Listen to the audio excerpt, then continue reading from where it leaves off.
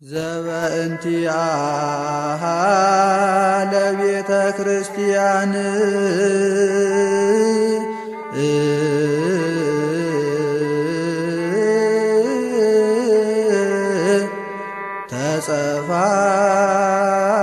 ተጸፋከ በውስተ አውድ ከመ ትቀድሳ በደምከ ክቡር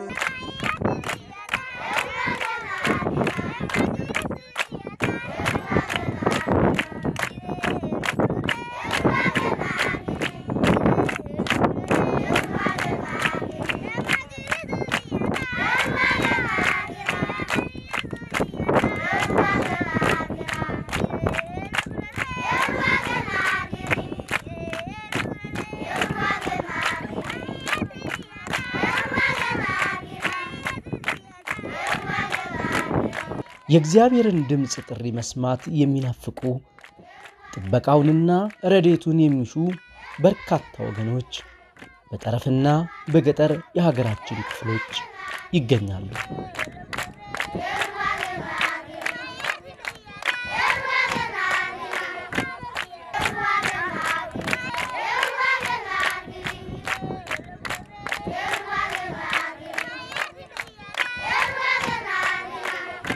በዚህ በበረሃ የሚያጽናና ሰማያዊውን ዓለም የሚያመላክት የወንጌል አርበኛ በቋንቋቸው እየነገረ ተስፋቸውን የሚያለምልም የወንጌል ገበሬ ባጠገባቸው ባለመኖሩ ለጣዖት እየሰገዱ ረሃብና ድርቁ ከወንዙ ሙላትና ወረርሽኙ እንዲጠብቃቸው የሚማጠኑ በርካታ ወገኖች ይኖራሉ።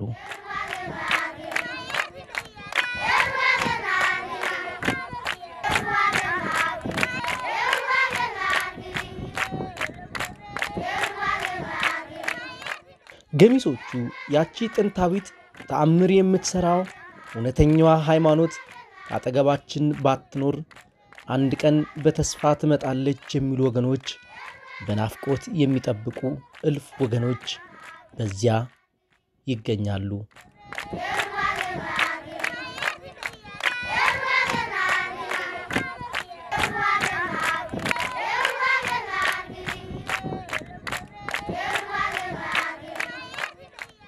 ታዲያ በዚህ የጭንቅና የመከራ ጊዜ ሐሰተኛ መምህራን እውነቱን እናሳያቸዋለን በማለት ሥርዓትና ክብራቸውን አቃለው ሴት ልጆቻቸውን ከክብር አሳንሰው አንገት ያስደፏቸው አዛውንቶች ይህ ባህላችንን ያቀለለ እምነት ከመንደራችን አይኑር ብለው በማውገዝ የወንጌል ቃል ለመስማት የማይሹ በዚያው ስፍራ ይገኛሉ። ናፍቃን ከዚህ ቀበሌ ብዙ የሆነ ነገር አጠፍቶ ነበር። በስራታቸው መሰረት አባላሽቶ ልጆቻቸው አስረግዞት ችግር አምጥቶ ነበር። በዛን ጊዜ በመሳሪያ የተኮሱ ያባረሩና ማንንም አንፈልግም ያሉ ይረበሹ ነበር እና ከዛም በኋላ እኛ በውስጥ ነጠላ ለብሰን ነው አሁን ነጠላ ለበሰ ሰው ይመታል። አንተ መናፍቃን ከሆንክ ካሁን ዞር በል ካሁን ሰዓት ዞር በል ብሎ ያባራል። ስለዚህ ያለው እነሱ ይሄን ነገር ስለበደሉት እንዲህ አይነት ነገር ስለሰሩት አጥያት እንደዚህ ነገር ስለሰሩት አስመስሎ ይሄን ስላደረጉት አሁን ሌላ ሃይማኖት አይፈልግም ከኦርቶዶክስ ተዋህዶ ቤተክርስቲያን ያሉ ታማኝ ስብከት የሚያገልግሉ ልጆች በስተቀር ሌላው አይፈልግ። እኔ እንኳን እዚህ ቆመ የሚያናግረው መጀመሪያ ከነሱ ታውቀን ኦርቶዶክስ ነኝ ክርም እነሱም ክርም ያመጣል ብሎ ሲሉት እንትኑ ነጠላም አምጥቼ በደም ስላሳመንኩ ነው አሁን እንደውም መሪቼ ወደዚህ የመጣው። ማንም ሰው እንዲጠጋ አይፈልግም እና እንደዚህ አይነት ነው አለው ከዙ ማለት ነው።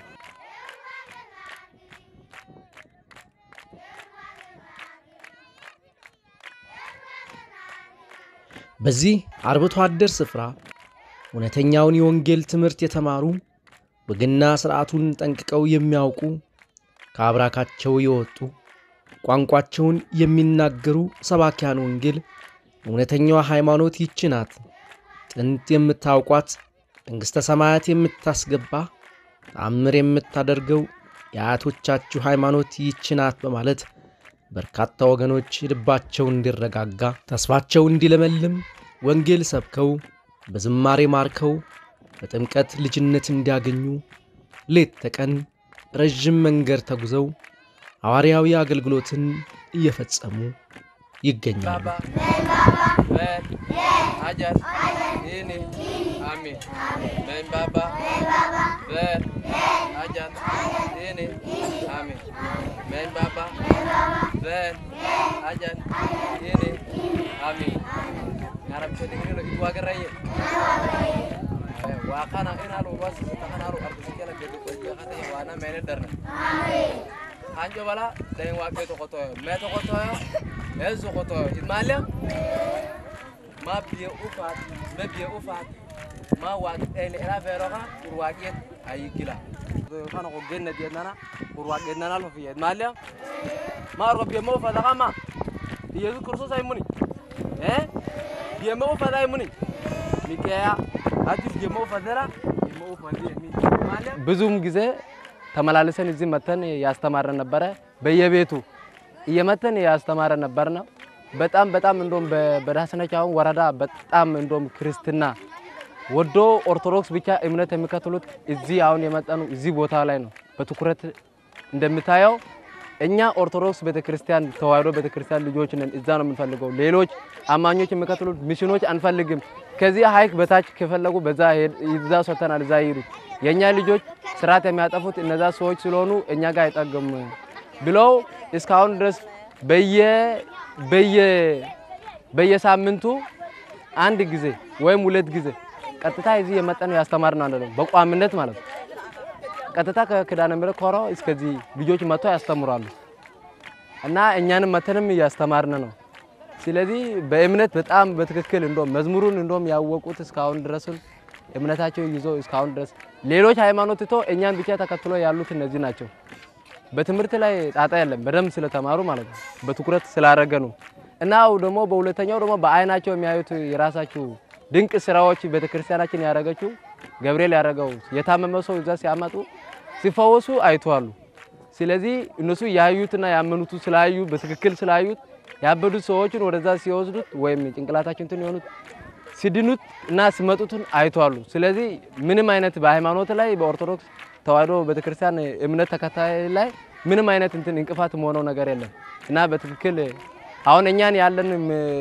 የኛ በእኛ ላይ ያለን ድርሻ ማስተማርም ልጆችም እኛም እዚህ ሆነን ያስተማርና ነው ማጥመቅ ነው ያልተጠመቁት ማጥመቅ የተጠመቁት ደግሞ መጠየቅ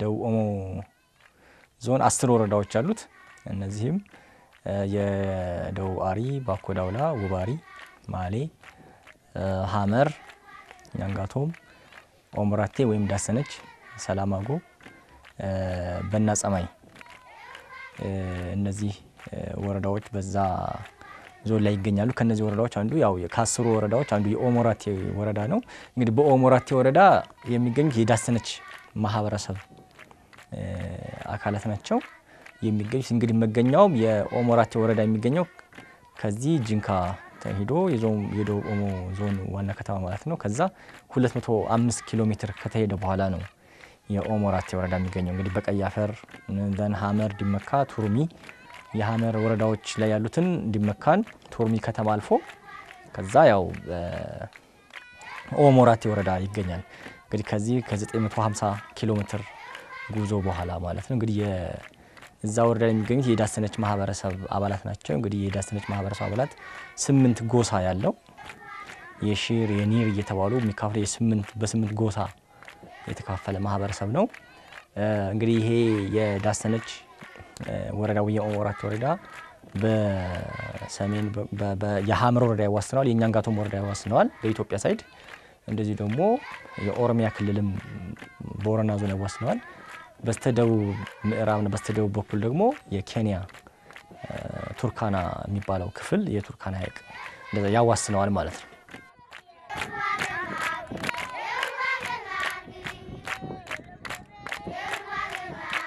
ማህበረ ቅዱሳንም በዚህ በደቡብ ኦሞ ሀገረ ስብከት በርካታ መንፈሳዊ ተግባራትን እያከናወነ የሚገኝ ሲሆን እነዚህም አንዱ አዳዲስ አማንያንን አስተምሮ በጥምቀት የሥላሴ ልጅነት እንዲያገኙ ማስቻል ነው። እዛ አካባቢ ያው ማህበረ ቅዱሳን እንግዲህ ከተለያዩ ባለድርሻና ተባባሪ አካላት ጋር በመሰፈፊ ስራዎች የሚሰራበት ነው። ለምሳሌ ያክል በ2012 ዓመተ ምህረት እንኳን የጎሳ መሪዎች 44 የሚሆኑ የሀገር ሽማግሌዎች የጎሳ መሪዎች አሰልጥነዋል። ከዛ ከ8ቱ ጎሳዎቹ 6ቱ ጎሳ መሪዎች ተገኝተው ነበር እና በስራቸው ያሉ ሰዎች እንደዚሁ ለሰባኪያን ወንጌል አሰልጥነው አሰማርተዋል።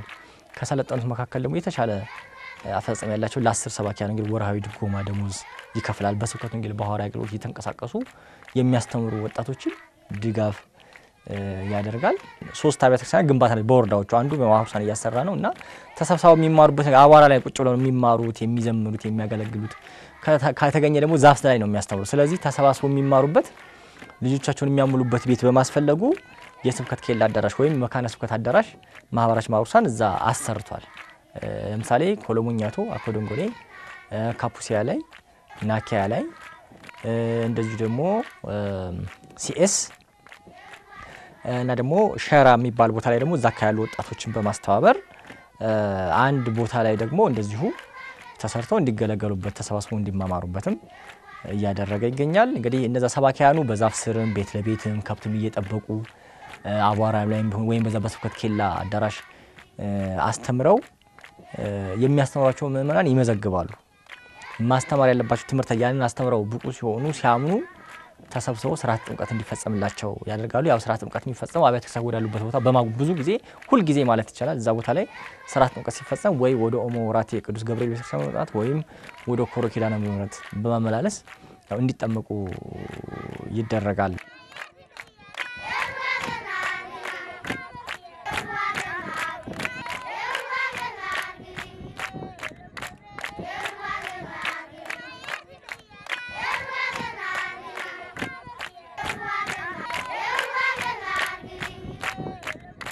በዚህ ዓመት እዛ ወረዳ ላይ 3 ጊዜ ሥርዓተ ጥምቀት ተፈጽሟል። ለምሳሌ ጥር 16 በኮሮ ኪዳነ ምሕረት እንግዲህ እዛ አካባቢ የካህናት እጥረት ያገለ እጥረት ስላለ በተለያየ ጊዜ የጥምቀት በዓል የሚከበረው እዛ ቦታ ላይ የኮሮ ኪዳነ ምሕረት ነብረ ሙስ ኪዳነ ምሕረት ላይ ጥምቀት የተከበረው ጥር 16 ነው። ያንን ምክንያት በማድረግ ከ5 ቀበሌዎች የተውጣጡ 1012 ወገኖች ተምረው ያመኑ አዳዲስ ክርስቲያኖች ሥርዓተ ጥምቀታቸው እንዲፈጸም ተደርጓልና በዚህ ሥርዓተ ጥምቀት ለየት የሚያደርገው ምንድነው? ከድንበር ከኬንያ ድንበር ሲኤስ ከሚባል ቦታ በጣም ሩቅ የሆነ ቦታ እዛው ድንበር ላይ የኬንያ ወታደር ያለበት ኢትዮጵያና የኬንያ ድንበር ላይ ከዛ ተሰብስበው መጥተው የተጠመቁበት እንደዚህ ደግሞ ልበ ሙቀት የሚባል አካባቢ በተለያየ በመኪናም እንደዚህ የኦሞ ወንዝ ነው በጀልባ እንዲሻገሩ ማድረግ ከ5 ቀበሌዎች ላይ የተውጣጡ አዳዲስ ክርስቲያን ተምረው አምነው ያው በአብ በወልድ በመንፈስ ቅዱስ እንዲጠመቁና የቅዱስ ቤተክርስቲያናችን አባላት እንደሆኑ ተደርጓል። በዚሁም ደግሞ ለነሱ የሚያስፈልገው የሆነ ነጠላ ክርስትና ማሻ ነጠላ ተደርጓል። ማተብ አስፈላጊ ደግሞ መስተንግዶ ተደርጓል ማለት ነው። በእንደዚህ ደግሞ በሳምንቱ ጥር በዛው ወር ደግሞ በኦሞ ገብርኤል ላይ 700 አዳዲስ ክርስቲያኖች ሥርዓተ ጥምቀት እንዲፈጸምላቸው ተደርጓል ማለት ነው እዛ ወረዳ ላይ እና አጠቃላይ እንግዲህ በደቡብ ኦሞ ሀገረ ስብከት በወርሃ ጥር ላይ 3110 አዳዲስ ክርስቲያኖች ተምረው አምነው ተጠምቀው የቅድስት ቤተክርስቲያናችን አባላት እንደሆኑ ተደርጓል ማለት ነው።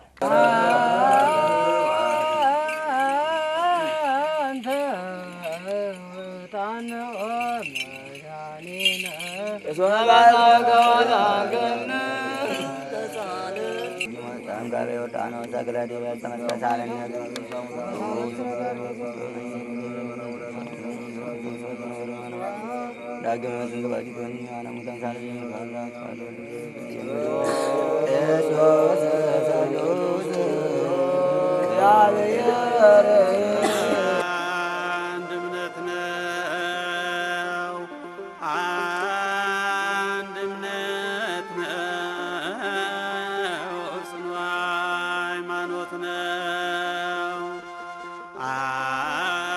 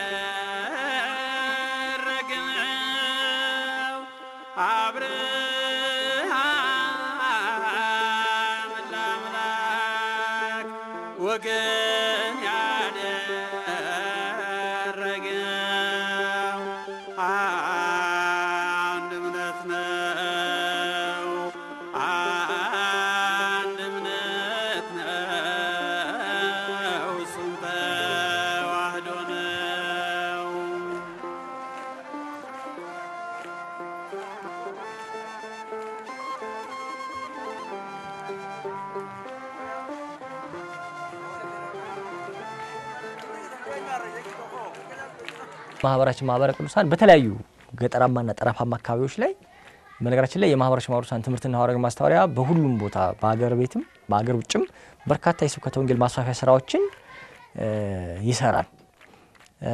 እንግዲህ በአገር ውስጥ ያለውን ብንጠቅስ የተለያዩ ማለት ነው የሰባኪያን ወንጌል ማሰልጠን ማስተማራት የካህናትን በስብከተ ወንጌል አገልግሎት ማስተማራት ማሰልጠን ስራ ይሰራል። የተለያዩ ትምህርታዊ ጉባኤያት የስብከተ ወንጌል ሳምንት የተዘጋጁ ቤተክርስቲያን ማስከፈት አዳዲስ ቤተክርስቲያን መስራት ታወዘት የተለያዩ ስራዎችን ይሰራልና እነዚህ ሰልጥነው የሚሰማሩት ሰባኪያን ወንጌል በአሁኑ ጊዜ ማህበሮች ለ200 ሰባኪያን ወንጌል ወርሃዊ ድጋፍ ያደርጋል። በተለይ ሰልጥነው የተሰማሩትና እነዚህ ወርሃዊ ድጋፍ የሚደረግላቸው ሰባኪያን ወንጌል ቅዱስ ወንጌልን ሰዎችን በያሉበት ቦታ በማድረስ በማስተማር እንዲያምኑ እንዲጠመቁ ያደርጋሉ ማለትና በዚህ አመት ማህበረ ቅዱሳን እንግዲህ ከተለያዩ ባለድርሻና ተባባሪ አካላት ሰንበት ትምህርት ቤቶች ማህበራት ግለሰቦች የቤተክርስቲያናችን መዋቅር ጋር በመተባበር በተደረገ ድጋፍ 15895 አዳዲስ ክርስቲያኖች ተምረው አምነው እንዲጠመቁ አድርጓል። እንግዲህ ይሄ ከመስከረም እስከ ጥር 30 ያለን ሪፖርት ነው ለዋናው ማዕከል ሪፖርት የተደረገ ማለት ነው። በደቡብ ሀገረ ስብከት በጋሞ ጎፋ ሀገረ ስብከት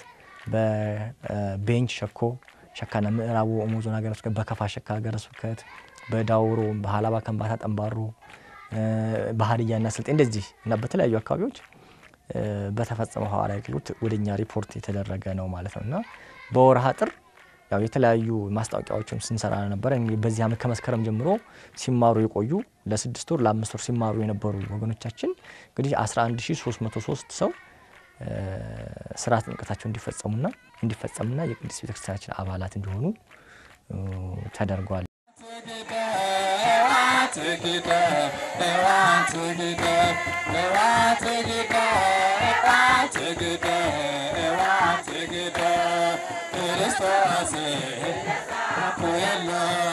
ክርስቶስ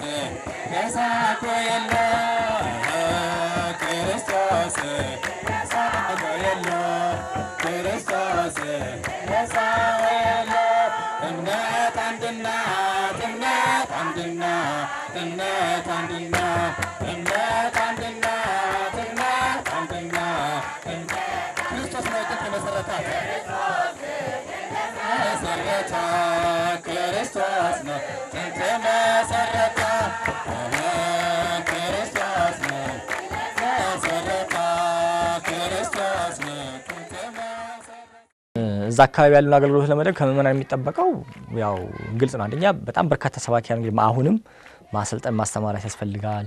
የሰለጠኑትና ደግሞ አሁን አገልግሎት ያሉትን ደግሞ አቅማቸውን የጋፕ አናሊሲስ ኒድ አሰስመንት እየተሰራ ያለባቸውን ክፍተት እንዲሞሉ የአቅም ማጎልበቻ ስልጠናዎች ያስፈልጋሉ።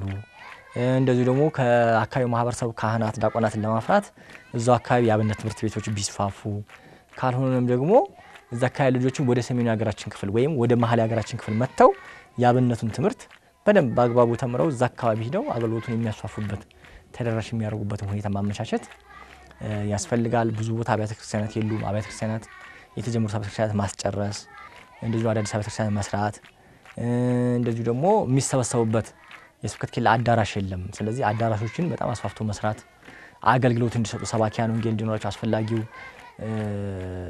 መማሪያ መጽሐፍት እንዲኖራቸው ሰባኪያን ወንጌል እንዲኖራቸው መንቀሳቀሻ እንዲኖራቸው ሞንታርቦ ምናምን እንዲኖራቸው ያስፈልጋል ማለት ነው። እንደዚህ ደግሞ ሰንበት ትምህርት ቤቶችን መመስረት ማጠናከርም በጣም ጊዜ የማይሰጠው ጉዳይ ነው። አብዛኞቹ የሚጠመቁት ህፃናት፣ ወጣቶች እና አዳጊ ወጣቶች ናቸው። ስለዚህ እነዚህ ደግሞ በሰንበት ትምህርት ቤት እየታቀፉ ተከታታይ ትምህርት መማር ይጠበቅባቸዋል።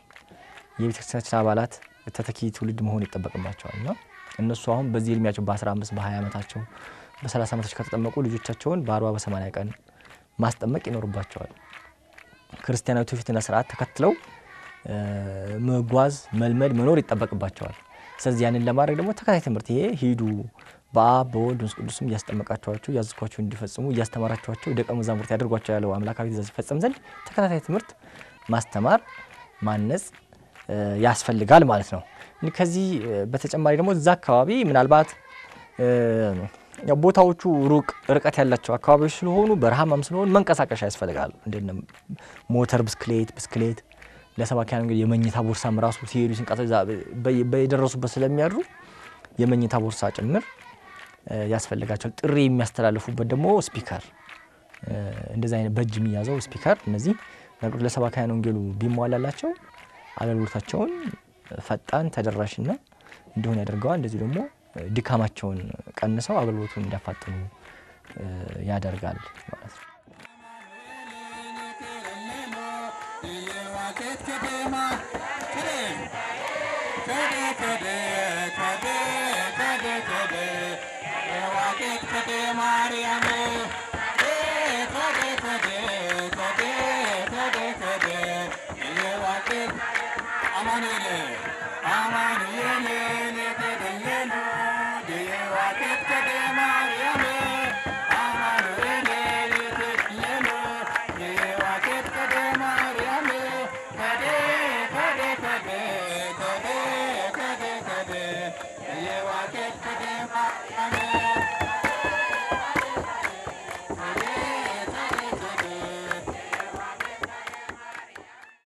ቅድስት ቤተ ክርስቲያናችን ጥንታዊና ቀዳማዊ ብትሆንም በስብከት ያልደረሰችባቸው በርካታ ቦታዎች ይገኛሉ።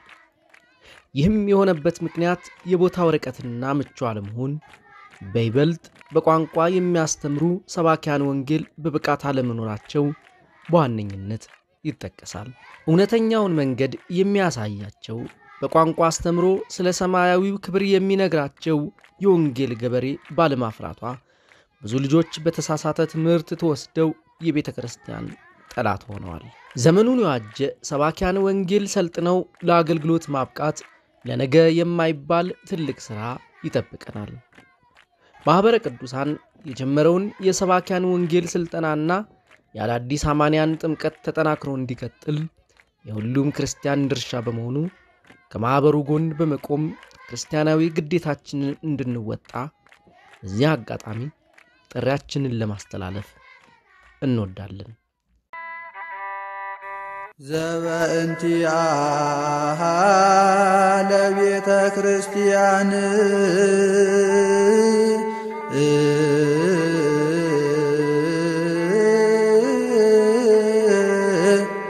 ተጸፋ